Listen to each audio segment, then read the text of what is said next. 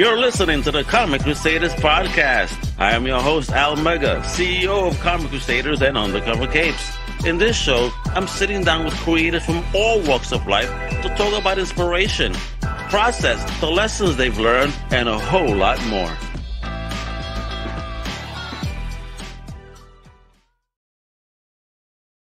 Wepa, what up, mi gente? It's your boy Al Mega. Welcome to a brand new Comic Crusaders podcast. And today we have an awesome return guest. Got a brand new Kickstarter out there we're going to be talking about. He's an author, an illustrator, and just a kick-ass human being. The one, the only, Richard Fairgray. Wepa, how you doing, bro?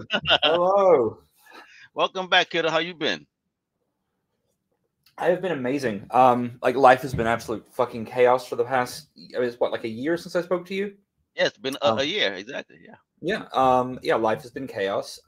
Everything in the world is chaos as always. But right now, I'm like back in my office in Hollywood, my favorite place to be, what I like to call my fuck palace. And just like I don't know. I'm operating at this level of like 21 hours a day awake to get my shit done. So. It's like the best feeling in the world. I'm like in a constant slumber party with all my characters. Gotcha. And I see now, folks. You see, this explains why he has the creamer-like hair. He's just frazzled all the time. Man is not getting sleep over here. Well, I see. Like when like shit is calm, I do this thing called polyphasic sleep, where you do like different patterns of sleep to try and kind of activate your brain as much as possible.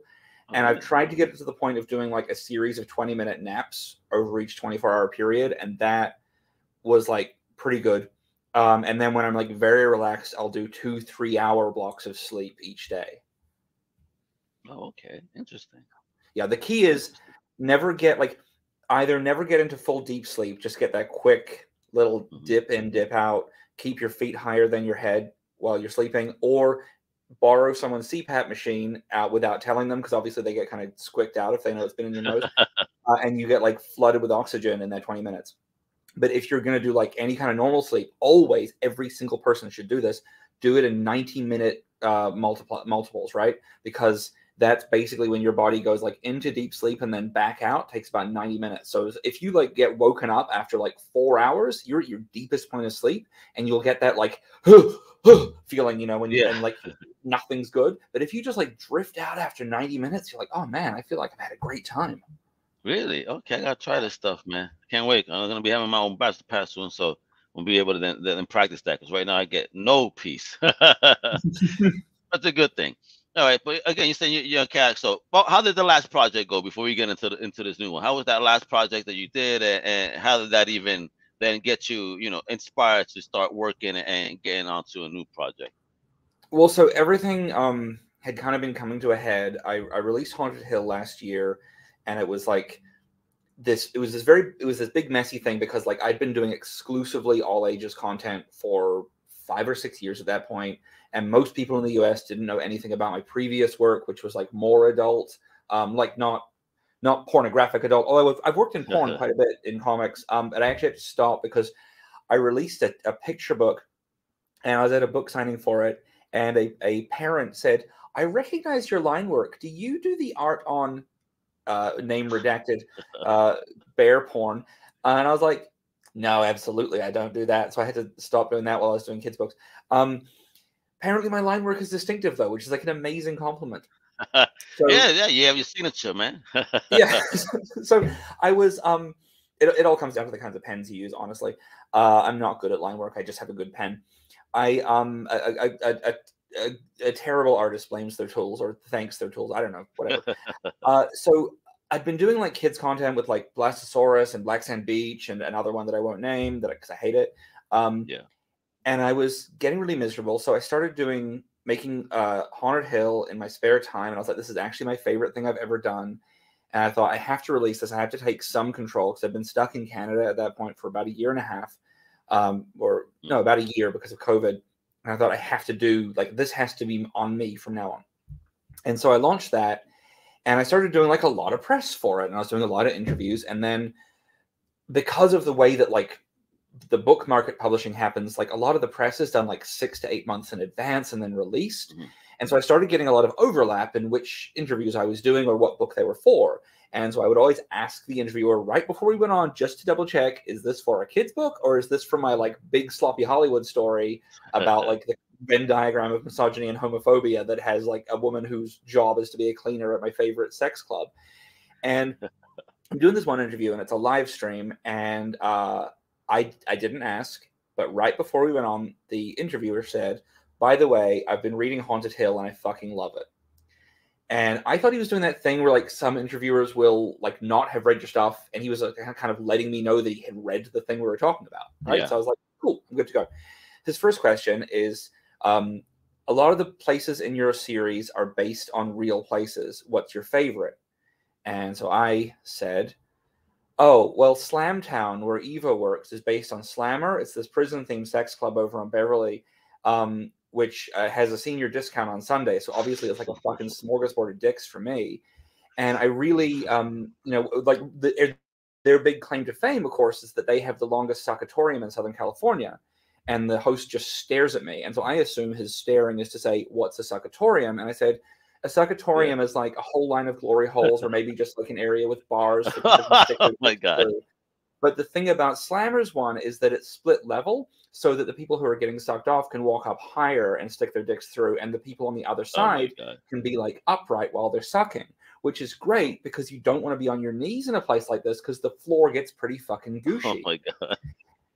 And at that point, the guy says, okay, but your series Cardboardia that we're here to talk about. And I'm like, fuck, because this is like a live stream, and it's a live stream to like librarians, right? So, and the thing is, you know, I didn't, it was a genuine mistake on my part. Like I overshare a lot, and I don't have much of an understanding of what people are going to think is normal. And I spend a lot of my time just staring at people going, what did I say wrong?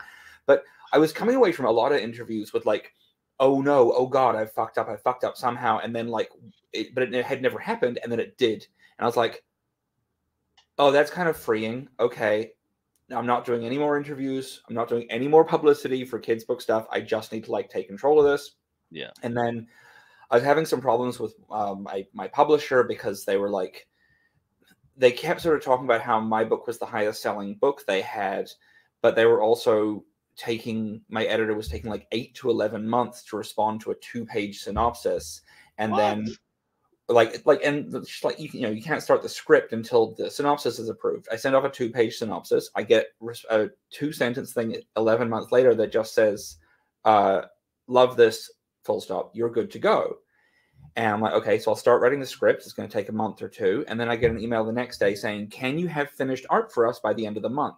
Like, no, it's a 192-page book, and you didn't approve. Like, I will have a script for you in a month and a half if you're lucky. And it was just this constant thing of like, I was, as the person creating the book that's going to make them the money, that they have had option for television, that I am not like being consulted on in any way. The person actually making this is the person being treated the worst. They like literally, I sent in an expense report for a convention appearance from November 2021, and they paid me the money last week. What? So yeah, it's just like complete lack of respect.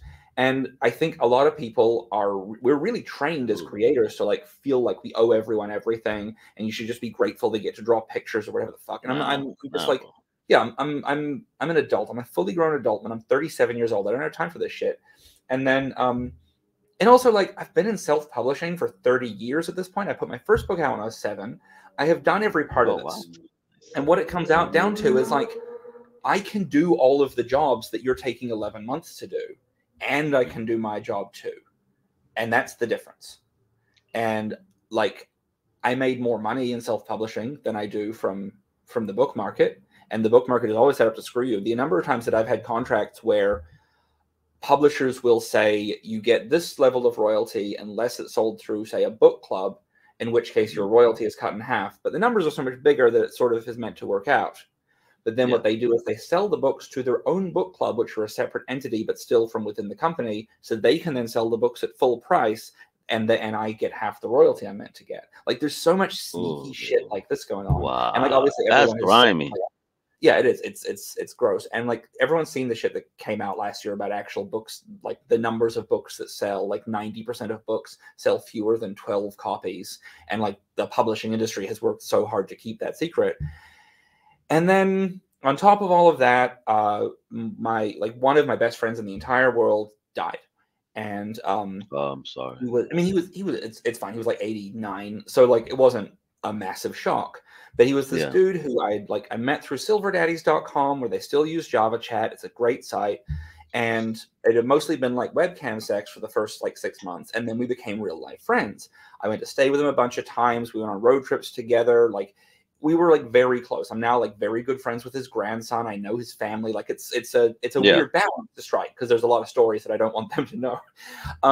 But he was this like unapologetic dirtbag his entire life, like super nice guy. Everything he did was done with absolute kindness. One of the smartest men I've known, but like he never filtered himself. And I just love that about him.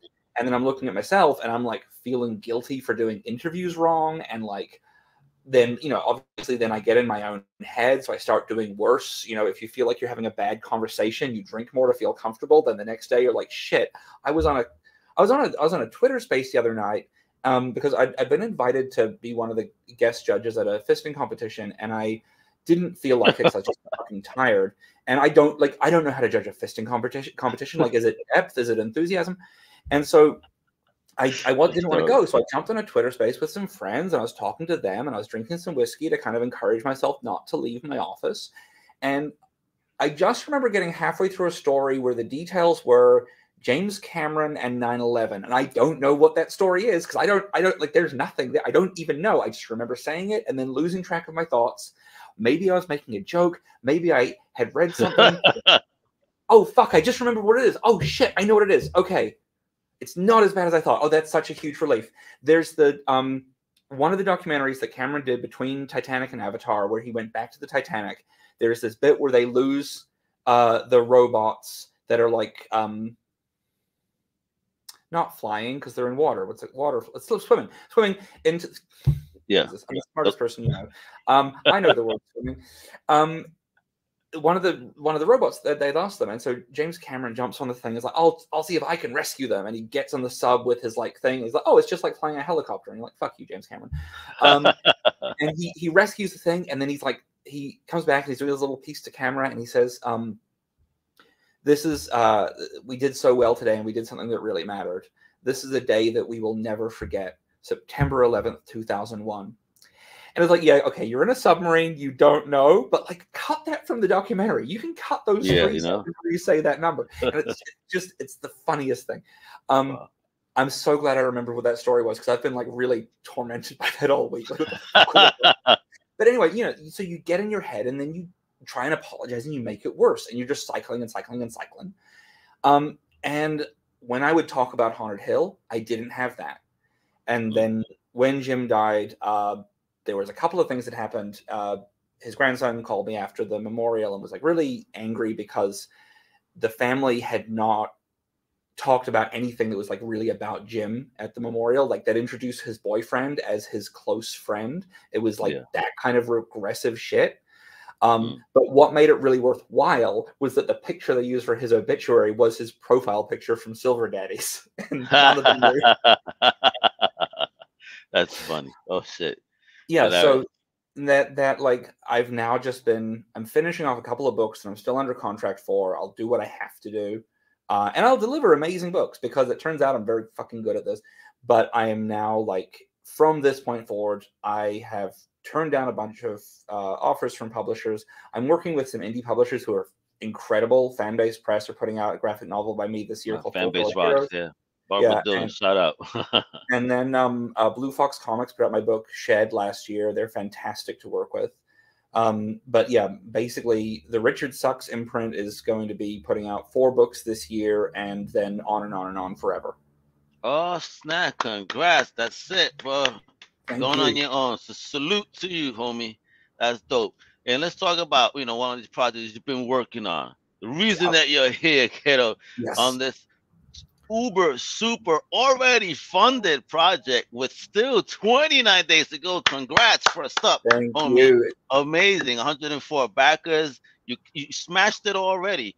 So that's nice. We've had 2 backers since I've been on here. That's good.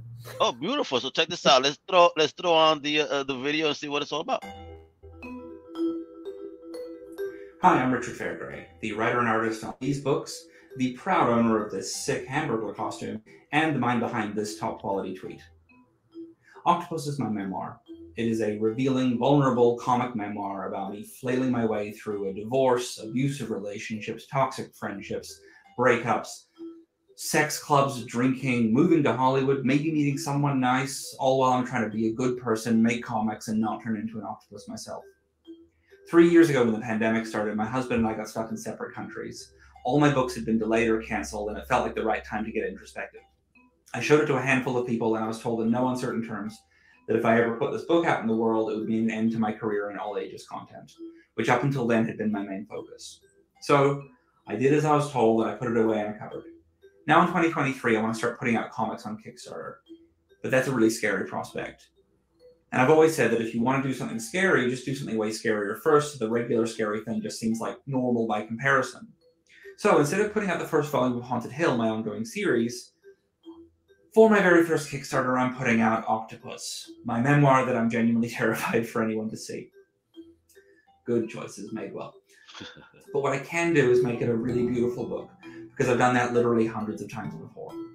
So I'm going to have the regular edition, I'm going to have the special limited foil stamped edition, and I'm going to be doing a sketch variant limited to 50, where I will draw an octopus tentacle holding anything you want it to hold. So take a look through the rewards, find the one you like, and thank you so much for backing this and making the next one a whole lot less scary for me to do. Pledge now, folks. That's right. You heard it here. You heard it here. Fire, Rich. Fire. The art is dope, man. My gosh. Thank you. So this is a 144-page memoir. So talk about it, man. What are we getting, man? Is this a complete memoir, or is this just a chapter in your life? It is. I think it might be the only memoir I ever do, honestly. I think that there's a lot of people who want to write a memoir about why they write comics, and I don't want to read that or draw it. I think that there was this particular time in my life where I was, it's like 18 months from late 2015 to mid 2017, where I was in a terribly abusive relationship with this horrible man. I was like just so overwhelmed with stress and work and trying to do something new and different, and just scared of re-entering the world that had kind of gone horribly wrong for me before, where I'd been, long story longer, in this like tumultuous relationship with a man I met online, moved countries to be with him, found out he was secretly married the whole time, everything kind of messy, then obviously did the healthy thing and kept dating him online for 10 years. Oh, damn, bro. And I That's didn't not like want a Lifetime movie, bro. I didn't want to re-enter that world, but also I wanted to move to LA where he lived, and I wanted to like do things beyond like self-publishing comics on a small level in New Zealand. And he was like, everyone kept saying to me, when you go to LA, do you know anyone with influence in film and TV? And I was like, I do. It's my ex, and I don't want to go down that path. And so it kind of all felt like everything was swirling around me. And so the book covers like chronologically, and the book's not told chronologically. It's kind of based around the themes of these turning points. But chronologically, it's I get so overwhelmed that I try to kill myself by stealing a boat, and follows all the way through to me moving to Hollywood and meeting someone nice, and like someone who actually like sees me for the incredibly flawed person I am, but is still engaged by that. And it's about me kind of hating myself less and becoming a better person as a result of that. Because like I said before, when you start feeling shitty about yourself, you try and overcorrect, and you're always just digging the grave deeper. How did you feel then, emotionally then, again, sharing of yourself in this project? Well, this is the strange thing. When I started it, I did the first issue right before I started Black Sand Beach, because I had a week to kill and I'm a workaholic, and I didn't really know what it was going to be. And it was just this like one story from this one night of my life. And it felt like very good to do. And then when lockdown kicked in, I started a second chapter of it, and then a third, and then I showed it to a handful of people, and that was when I was told, don't submit this to publishers. Do not, like, this cannot be seen by the world. Basically, everything will end. Because at this point, like right at the beginning of lockdown, I was meant to be like going on this big tour across America with Black Sand Beach when it launched, and there was going to be a podcast tie-in and all that crazy shit. And of course, it all went away with COVID. But they still didn't want, like, everyone said, don't put this out. And so for the second half of the book, I was really just trying to make the absolute best comic I could entirely for me. I was stuck alone in my house trying to like explore a world pre-pandemic where even though a lot of it was really hard and a lot of it was like, I think a lot of people look at it and go, holy shit, what an awful life. I look at it as like, what a wild adventure. And it all happened so quickly that I never had time to think about whether it was good or bad. And I've always said, like, I've never not enjoyed something in my entire life. If something is bad, I think to myself, well, imagine what a cool story this will be later. The only time I don't enjoy myself is if it's boring, right? And so all of these things are sort of like, there's a lot of terrible experiences that I'm enjoying myself throughout. And a lot of things that are really wonderful, fun experiences that I'm enjoying myself throughout as well. You know, there is a lot of making new friendships, finding new people, going out for karaoke right before I get overwhelmed by my work schedule and try and steal a boat. So it is a very fun time. And as I've mentioned, I love sex clubs. So I have a lot of good times in here too.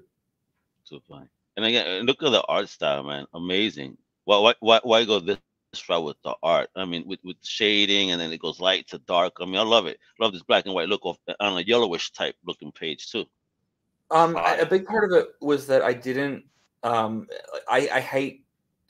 I can do digital coloring. I hate doing it, and I wanted to. If I was going to do this, the first chapter if I was going to make a new book, I wanted it to only involve the parts of comic making that I like.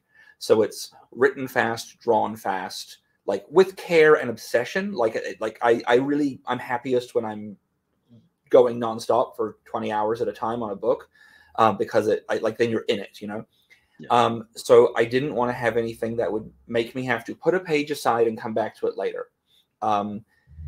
Then because it was such a scary thing to put out there, I knew that if I gave myself the option, there was always a chance that I would want to edit it or change things or remove things. So everything's written, like all the text is hand lettering, you know, and then it's scanned as a photograph rather than a what do you call it, like a regular scan. So that's why like nothing can be removed. It would be almost impossible to edit this book. And so it just kind of it was to force my own hand further down the line if it did ever come out.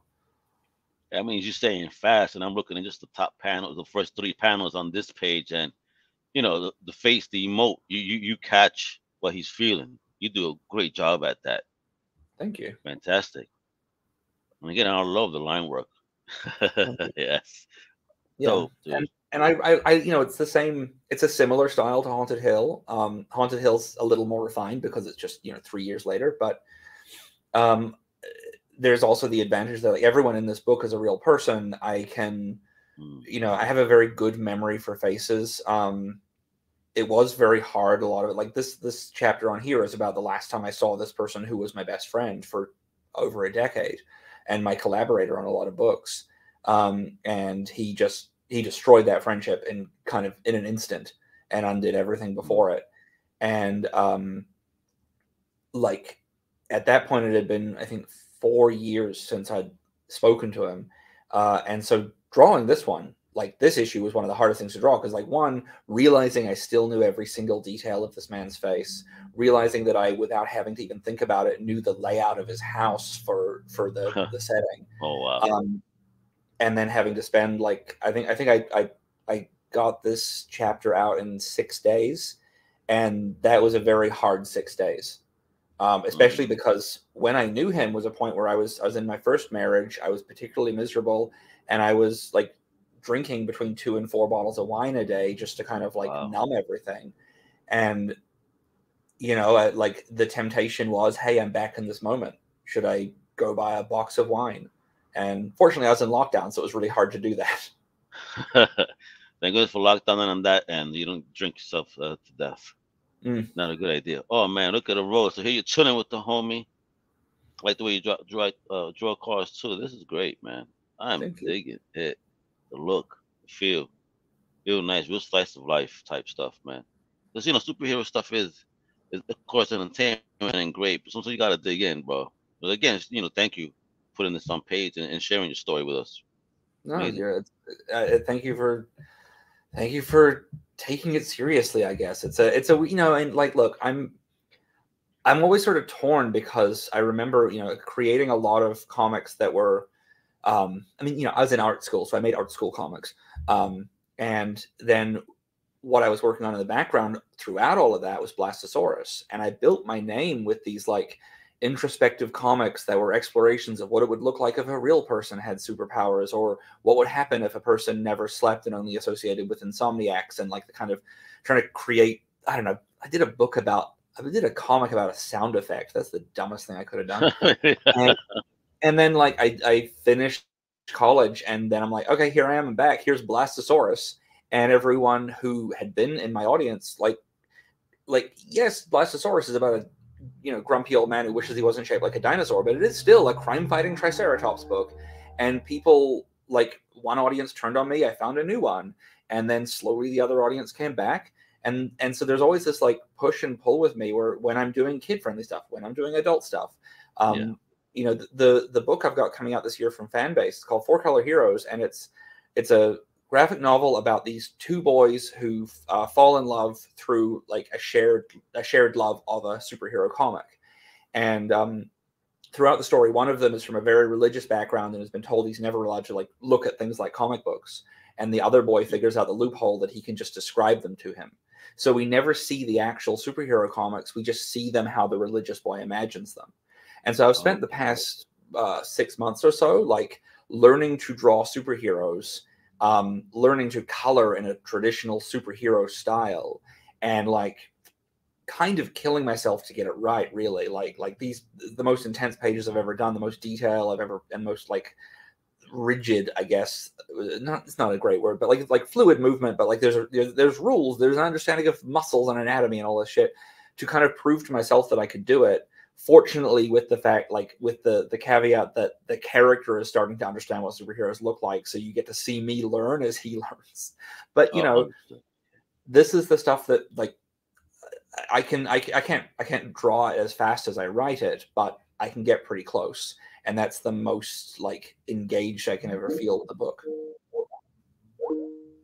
Now look at this, folks. Look at that. I love your panel layouts, man. Your page layouts are dope. Are you doing this all yourself? Yeah, everything is me. Wow, you see a one-man show over here, folks. You see that? I'm sorry if you hear that sound. It's like, I don't know why I'm getting called when I'm off shift. Because you're very popular on Skype. Yeah, I'm popular everywhere apparently. Day job, side gig, on the way. Oh, this is a dope page, man. I love how the top over here is designed, kind of that faded look. Is that supposed to be like a memory? Yeah. It's okay. Like it's actually based on those parts are sort of based on photographs I have of the two of us together at conventions, and us in our Blastosaurus hats and things, and that was, yeah, it was hard to re-examine that. It's also weird. Like now it's been 2 years. And Jesus, it's been 3 years, hasn't it? It's been 3 years since I drew this. And so now putting it back out there, I had to like reread it. 2, I've had to be like talking about it. I mean, on Tuesday, I had this amazing day because the Kickstarter launched. We like funded in 6 hours. It's me. Ooh, I funded in 6 hours. And it was like, I should have been happier than I've ever been, but I also did like 5 interviews that day. I spoke for a total of 7.5 hours about my deep and complicated feelings about this work. And I was like, by the end of the day, I was like, I'm a wreck. What has happened? Crazy. But again, thank you for sharing. I know that takes a lot, creatively and artistically to put that out there. I mean, again, but it shows though that you said you're sharing, so you're trying to make this perfect because the art is gorgeous. Thank you. and then your lettering and your letter placement as well of the story of the art. So again, and eye candy. The eye does flow, especially here. Like these white screen panels. Love it. Yeah. Is that what you were talking about? Them clubs? Yep. This is Centurion. It's a sex club in Auckland. I was trying to distract my friend because his husband was in for a biopsy that day, and this is actually the day that I met an elderly sea captain who sea captain. I end up having like I used to wake up. I'd have blackouts, and I'd wake up and I'd have written "Don't cry, work" somewhere on my body, and that was what Warhol used to write all around the factory to inspire his artists. And I've had it written on the walls of like my bedroom or any studio or any office I've had since I was 9. And so I started having these blackouts because I was so overwhelmed with work. I'd also like managed to grind my teeth to the point that I broke 6 of them in my sleep one night. Damn. Yeah. Again, workaholic. Like but it's also why I have 270 books. 270, bro. Mother. So I awesome. I got "Don't Cry, Work" tattooed on my arm. Here. It's hard to figure out where webcams are. Just turn my arm. Anyway, so I have that there, and I stopped having the blackouts. And then about 2 years after that, I started getting very, very stressed again. And I woke up one day and I was in the bathtub and the water was black and I couldn't figure out why. And it was because a bottle of ink had dropped into the water, and I had, in my like blacked out state, written the words "get to sea" on my chest. Which is, if you've read Moby Dick, in the introduction, he says, like, when you're fed up with the world, get to sea. What's very upsetting about this is also the motivation behind Rory Gilmore stealing a boat in Gilmore Girls, and I really hate that my subconscious was so linked into that. And then, like, my friend, I woke up in the bathtub because my friend was at the door being like, "You want to go out into this fuck club?" And that was the day that I met the sea captain, who then told me when he's like, the reason he became a sea captain was because when he got fed up with the world, he would get to sea. And so 2 days later, while I was in Melbourne at a comic convention, and I'd gone out for karaoke with all the comic people, and then my phone was dead, and it was like early hours of the morning, and I was by a river, and I thought I should just steal a boat right now and disappear. That seems a lot easier than contacting my ex to see if he can introduce me to people in Hollywood. Oh, wow. And I failed at boat theft. It turns out I can't untie knots very well, so I just kind of like rocked back and forth across the river. So you were like trying. You needed a Puerto Rican next to you. They always have a knife. Apparently, Puerto Rican, I can say that, all right, folks. I'm glad you clarified for your own sake for the internet. People get offended real quick. So that was this is the sex club where I met the sea captain, who I use a fake name for because he gave me his real name, and that felt like an overshare. I'm doing a stretch goal which hasn't been announced yet, where if we reach a certain level, I'm going to have an add-on available where you can buy a notebook or copy of a notebook that has handwritten follow-ups for all of the men in the stories. Because like there's some buck wild shit that went down that I didn't have room or thematically didn't fit. There's a scene in chapter 4 where I'm coming back from this trip to upstate New York, visiting Jim, the unapologetic dirtbag I talked about, and we had this weird weekend. Like we had this big falling out because he doesn't believe in ghosts and he lives in a haunted post office. And then like we'd broken into a house together and went like and explored this cave, and it was a whole thing. And I was coming back to Penn Station on the train, and I was feeling like I was absolutely convinced that like my adventures were over and I was never going to have like another great time in my life, which is stupid. And then the minute I get off the train, this guy sees my coat, approaches me, starts very forcefully shaking my hand, congratulating me on what a great coat I have. And then 5 minutes later, he's like giving me champagne and a hand job in the back, like one of the back offices at the station. And, it's just like a nice moment. It was just a fun reminder that these cool things can happen and do. If you say yes when someone says, "Hey, do you like champagne? Do you want to come to my office?" Oh And shit! then, Some but random shit, bro. That's funny shit, bro. But Oh my 6 months later, I'm out watching a documentary at the movie theater with this other guy, this like philanthropist surfer who emailed me randomly one day, who I still don't know how I know him, but he was like, Richard, I'm in town. Let's have dinner. And then when I saw him, he was like, it's so good to see you again. Gave me a big hug. I have no idea where You're like, he who knows the me from. fuck is this? But I live in a hotel with him for a month. And the last night that he was there, I took him to see this documentary. And at the end of the documentary, which I'm not going to say what it is because people have to get that book when the add-on gets added because it's worth it. It's a really fucking dark documentary that has a villain at the core of it, and the documentary is about finding out who that villain is. And at the very end, when they confront the villain, I say, "Oh shit, that's the handjob guy from the train station." And like, oh man. You know, my friend has said to me multiple times that my butthole has been a camping ground for villains. Oh, shit. But that sounds like a super villain that you can make. Yeah, that's how you trap the heroes. the good news is the guy is dead now, and I can it's rare that I can say it's good this person is dead. The terrifying part is that the evil shit he was doing is now active again, and no one knows who's doing it this time. So. It's kind of fucking wild. And let's talk about when people start pitching into this, crazy wild book. Cause I like that idea, though. It's like the cutting room floor stuff. Pretty cool. Yeah. I dig it. All right, so you got digital. What's Octopus on the bottle? When I saw this, what is this? Let me grab one. So, like, I'm assuming you're a man of the world. You know what poppers are, right? Yeah. Yeah. Poppers. Here's a real bottle of poppers for comparison. This is a liquid.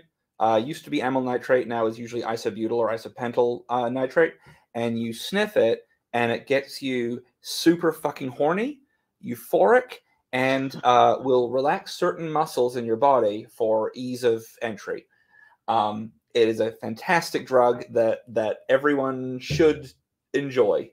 If you're in America, you can get it for about $10 a bottle at most smoke shops. It features heavily in the book. Okay, obviously, like in my life, I use it a fair amount. My friend who said that my butthole was a camping ground for villains also once said that my butthole was a renewable resource because it seemed to give men energy. Oh shit! So I have produced Octopus in a bottle, a fake bottle of poppers that looks just like a real one with my own branding. And when you open it, rather than getting fun, sexy times, you get some horny ass digital comics. So you'll get a code to get the entire memoir. On a password-protected site, as well as 250 pages of like my back catalog of unavailable stuff, including the horny-ass Blastosaurus story where my co-writer fucks him because it turns out he's a Tricerabottom. A Tricerabottom. Oh my god! Oh, the names, man. I could see this is some real dark cartoon. It'd be really funny shit, bro. You should think about that. So, all right. So the foil cover is fire. Thank you. I'm digging that, yo. So what is that idea? You only have 100 copies to folks. You see that? Only 100 copies. Yep. And I have where is it? Let me grab that. I have the free copy somewhere. My office is kind of a mess right now. Maybe I can't find it. I thought I could. That would have been so much better if I could. Okay, well I can't. So, oh no, there it is. Sweet. Look, proof copy. So you can see that it's real and it exists. And look how shiny that is. It's a thick book too, man. Look at that. It is 144 pages on very nice paper. Look at that. And then on the back, I'm doing a little practice of sketching an octopus tentacle holding. Like this is the sketch cover will be octopus tentacle holding whatever you want. So I wanted to make sure the paper was nice and work with my pens. So yeah, but it's like the book looks fucking nice. Like all of the photographing instead of drawing, and then the color still really pops even on the it's all wood free paper. Yeah. So yeah, it's a nice damn book, and it's heavy. Oh shit, it feels good to hold.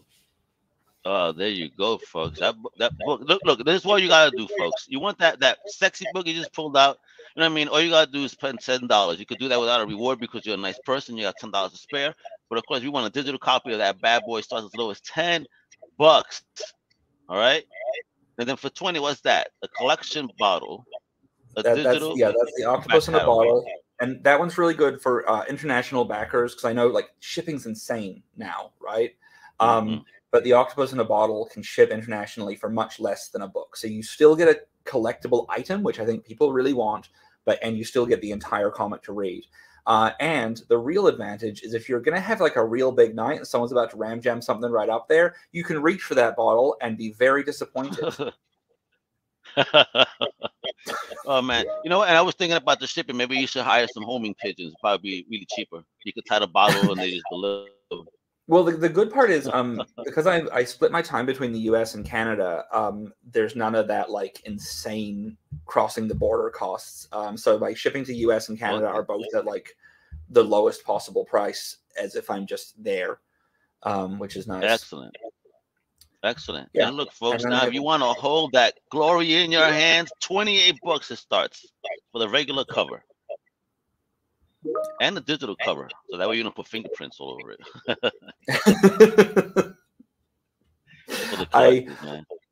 There's an ongoing argument in indie comic Twitter about whether or not people should write for the page turn, because like so many comics are now scrolling. Do you need to think about where your pages are going to be lying in the print book?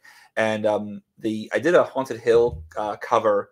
Everyone was telling me do sexy covers, right? And everyone was like, you got to do those covers that just have a lady with her titties out, standing awkwardly as if she's fully dressed, because usually it's just a layer that gets removed from the file. And I was like, if I'm going to do a sexy cover, I'm going to do the gayest sexy cover I possibly can. So when I do the Haunted Hill campaign, this is an exclusive for you.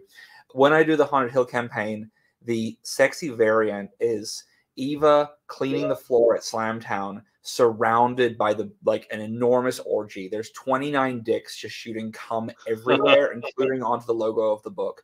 All the cum has spot UV treatment, so it's glossier than the rest of the cover. It's going to be the nicest thing. I didn't do a sexy cover for this book because I don't think anyone wants to see me with my dick and balls and everything on display. You could have blacked it out and just holding the bottle. That's an idea for next time. Well, there you go. Oh, you got the add-ons and pins too. That's pretty cool. Yeah. So awesome. Yeah, cute little pins. So you can as I say in there, wear these pins to wear the bottle of poppers as a pin, so you can explain to your grandmother what they are at Christmas dinner. Hey, Grandma, you want to experiment, Grandpa? Oh shit. And we're gonna get into a Grandpa question in a little bit before we go, but before that, let's finish this up over here, folks. 100 copies of this baby, $45. I think that's awesome for collectors, yo. Right here, you get the dope foil cover you saw.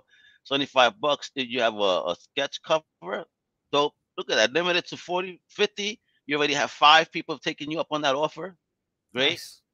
All gone on the early bird book, of course. You had 39 backers that jumped all over this baby, like white on rice. Awesome, as they should. I haven't been keeping track of who's backing what. I just keep track of how many I have in total and how much they're spending. just give me the money, folks. No, but this is great. Well, look, this is my first Kickstarter, so it's sort of terrifying. Fortunately, I've done enough self-publishing and I've done enough distribution and stuff that I know I can handle the fulfillment in my sleep. That's old school to me. Yeah. But the idea of putting something like this out onto the internet and having people respond to it when it's not just a free comic up on a website or whatever has been terrifying, but also huge that it seems to be working. And this and conventions are my entire path forward within comics from now on, I think, because I've been doing this full time for a very long time, and I think I can make it work. Good, but exactly, manifest it, keep that positivity and self-encouragement, and you got this. Of course you're gonna make it. You're an amazing creator. Again, look at this, your first Kickstarter. You should be very proud of yourself, man, to achieve that, almost double the goal, and you still got 29 days. My gosh, bro, that's a big achievement, man. So congrats, man. I'm really happy since the last time we spoke to see this. Great to see you keep moving forward. Now we're going to be talking about conventions as well, where you're going to be at. But with this again, folks, let me repeat last time before we get into those other topics. You have 29 days to go, so just pledge away. Make it rain on Rich. All right. And I've got the easiest website in the world, comiccrusaders.shop. And that will be my forever home for all my crowdfunding stuff. And there it is for KickRich. It's so easy.com. All right. And of course, I got all the links below. So all you got to do is just click away. I make your life easy, folks. All right. Now, with that, let's get into a question that I told him I was going to ask. I found it hysterical. I was thinking, as soon as I saw the movie, you popped into my head. I was like, oh, shit, I wonder what this dude thinks. So, last time you were on the show, you professed your great love for the grandpa monster. Al Lewis, sexiest man who's ever lived. And now they've done a remake, bro. Well, so here's the thing. My love of Al Lewis starts when I'm 7 years old. We didn't have the Munsters in New Zealand at that point, right? But we did have this New Zealand-made film called Grampire. It is one of the most boring films I've ever seen, but I've seen it like 200 times because I just cannot stop looking at this man. And I like my earliest sex dreams are like this is like early in my life, that my sex dreams are me blowing Grampire hidden under his cape. And if I do a good job, he levitates. So I've had this like look, my crushes on old men start with like Master Splinter, the oldest of the gummy bears, Hudson from Gargoyles, and then straight to Grampire. And like my husband he's 77, he's 40 years older than me. He dressed as a vampire for our wedding day. Like this is a continuing thing, right? And when I started seeing the Munsters when I was about 11 or 12, I was like just obsessed, and I would record episodes and just only watch his scenes. I didn't have the internet yet, did not even know about Silver Daddies or olderforme.com. And I just everything. So then when this movie gets announced, and like, you know, there have been other versions of the Munsters. There's that very bad film from the 90s. There was 1313 Mockingbird, which I actually thought was really fucking cool, but like Eddie Izzard, not sexy to me. Far too young. And so then when this one gets announced, and it's like, okay, we all went through a Rob Zombie phase. We all did. Yeah. Like, we can't pretend we didn't. We loved the song Dragula. We loved the remix of it on the Matrix soundtrack. You know, it was that tough choice in 1999. Do you get Hellbilly Deluxe or do you buy Kid Rock's record? You got to make it. We all faced that conundrum in a record store, but the Kid Rock one came with a free T-shirt, so cool. That was the same year I bought Power Man 5000's Tonight the Stars Revolt. I didn't have, like, it was like, oh my God. The music that I liked then, like, it was so diverse. It was like, I was heavily into Marcy Playground and Power Man 5000. Nothing in between. I saw Marcy Playground a couple of years ago, and there were like 11 people at the concert, and it was the saddest thing I've ever stood through. Anyway, here the Rob Zombie's doing this Monsters movie, and I'm not excited. I know what his aesthetic is, and it's not clean and suave. It's not, and it's like, it's garish in a way that doesn't feel grimy, and I like grimy, you know. I love Hollywood because I don't have to look up when I'm walking down the street because there's such a specific piss smell when I have to turn the corner to get to my office. I don't like the lurid, colorful, grimy that always reminds me of, like, you know, when you hear those stories about where governments will come in and paint the slums bright colors before the Olympics so it like looks good on TV. That's what Rob Zombie's aesthetic feels like to me. And it feels like he's making up for a lack of story and poor directing in that film with, I don't know, bright colors and swirly lights. And then on top of that, the most important thing, that version of Sam Dracula is not sexy. He is not a sexy man. He does nothing for me. He's not a cute, friendly fella. He's just like a big, over-the-top sort of, like, I don't even know. I feel like I'm stumbling into a Civil War reenactment when I look at his facial hair. Just everything about it just bummed me out. I do not want to be under his cape. And also, here's the thing: I'm a polite person. Out of respect, I would still blow him. He is still Grandpa Munster, and you know, it's like, you know, if you've made the decision that you never want to be fisted, but if Jim Henson offered, you'd have to do it for like thematic synergy. Obviously, I would still anyone who is now I'm imagining Jim Henson with a human puppet, kind of. Holy shit, that's hysterical. It's the thing that Ernie and Bert had in common. They both left their hands with their asses. You're fucking hysterical. This guy is so yeah, no, I was not a fan. I was not enthused by that film, and I watched the first 20 minutes and I just couldn't stand it. I think that's most people feeling on it. That was even mine. I was like, nah. I'm a masochist. I try to endure things that I might not enjoy just for the sake of being fair. To say, okay, I watched it and give some real natural thought. It's just not. I couldn't do that. Yeah. There's a couple movies I just can't. I can't later. Did I last time? Did I tell you my Grampire story? Well, for those new listeners, go ahead. Okay. So I put out this book called Irrelevamp. It's about a vampire who used to be cool. And I was selling it at a convention. And this guy comes up and he's looking through it and he's laughing. And I say, oh, yeah, it's and I sort of said, like, a little bit inspired by Grampire, obviously, but it's just little gags, as opposed to the big gag that I'd hoped for. And he said, oh, Grampire, I worked on that. I was like, what? Really? And he said, yeah.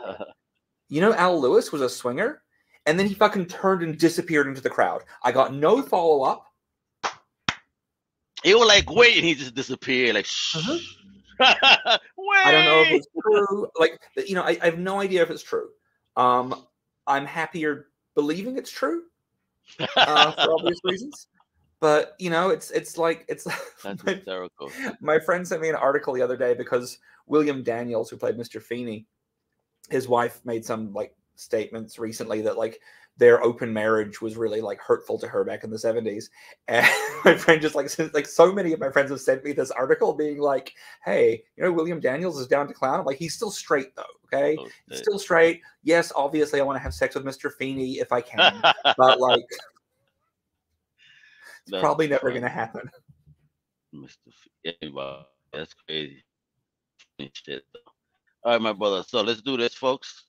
Again, you see humor. So you're going to catch a lot of this crazy humor, too. And his stories are wild and fun, entertaining. I mean, I can't stop laughing. This guy, your energy, bro, and your stories.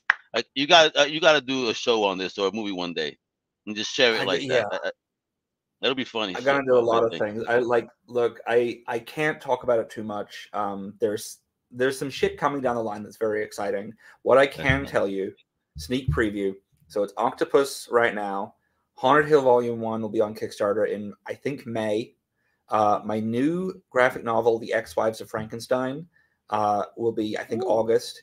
And then a horror story about grief called The Lights That Guide You Home will be in, I think, October. So there's big stuff coming. And there's new Haunted Hill coming soon as well. Like I just finished issue 13. So that will be kicking off again as soon as I can like knock out the last Black Sand Beach book. Wow, you hear this? You hear this, folks? This guy is a hustler, smashing it and making his dreams come true, doing what he got to do to make sure that, you know, he stays on the lane that he has chosen, which is to F everybody. I'm doing this shit type joint. So I love that mentality. That's right. You got to follow Richard on social, on Twitter. You go Richard Fairgray, Instagram. Richard Fairgray, author. The website is richardfairgray.com. Most importantly, it's this current Kickstarter. Let's make it rain on him. Let's get this like to $10,000 right now, right? That's the dream, over. Right? It's kickrichard.com. So simple, kickrichard.com. Yep. And like keep checking that. All my campaigns will be through that. And if I have no campaign going, I'm in talks with someone who wants to put together a flash game where when I have no campaigns going, you can just go and do and actually play a game where you get to kick me. Where depending if you kick me too hard, I move across the screen and I'm able to reach a bottle of poppers, at which point I sniff them. And then when you kick me, your foot gets lost in my bottle. So that's what's being developed right now. I don't know if it's going to work. That sounds like Red's nightmare when he puts his foot up somebody's ass and he's going to be gone. Yeah, So I started watching that 90s show because like I take 12 minutes off each morning for breakfast and I just watch TV till 8. And there's this bit in the first episode where Topher Grace actually like says, like he acts like Red and he says to his daughter, like, because I will put my foot up your ass. And when Red says it, it feels like a normal parenting threat from the 70s. When Topher Grace says it uncomfortably, it sounds like he's describing like a literal action he wants to take. And it's so, right. It's like, oh, it squicked me out hard to hear that. But I did love the moment how Red was like, I've never been prouder.